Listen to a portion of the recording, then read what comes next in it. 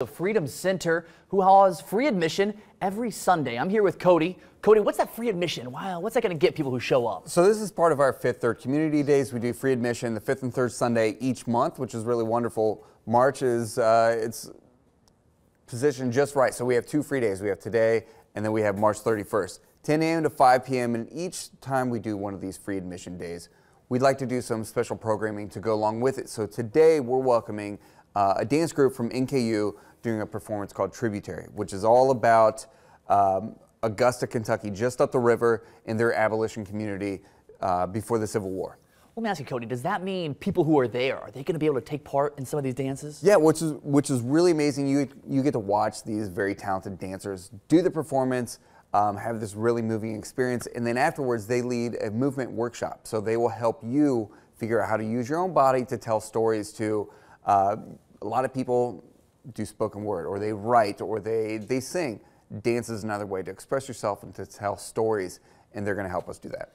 Yeah, I think it sounds a little bit like creative dancing, which is kind of all I do. It's not the best type of dancing, but I think what's really unique here is how you're telling a story with your movements. Have you ever experienced anything like this before? No, this is really incredible. It's not often that you get to participate and that they encourage you and kind of show you how to do it, and just you say, I have this idea and I'm thinking of this, and they can guide you in that right direction.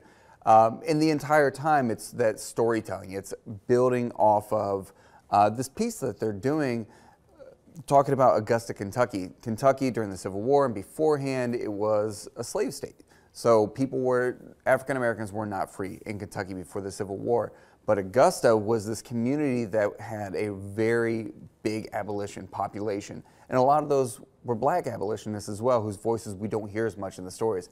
So this NKU dance performance is called Tributary. It's about that experience. It's about elevating those black voices, and then following the performance, as we said, they'll get to help you tell your stories. What stories are you trying to tell? What stories are not heard in your own voice? Maybe we can do it through movement.